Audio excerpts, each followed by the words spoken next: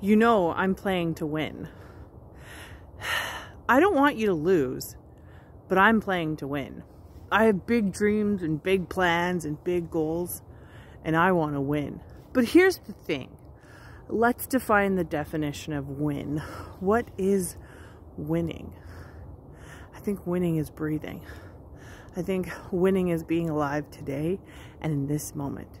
I think winning is stopping, breathing, appreciating the beauty around us. What the beauty? There's a tree to pull. That's a ravine. How do you win?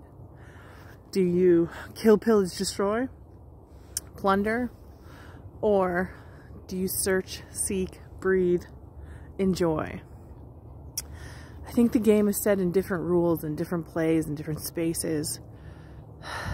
The winner is the one that enjoys the ride, right? The winner is the one that plays a great game.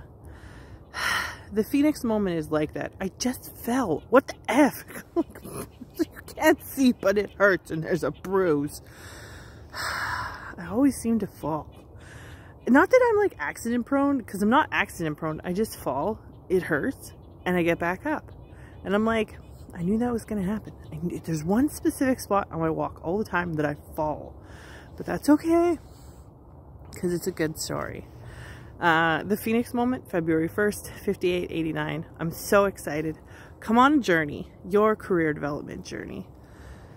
Play the game well. Breathe. Live. Love. Laugh. Have a good day.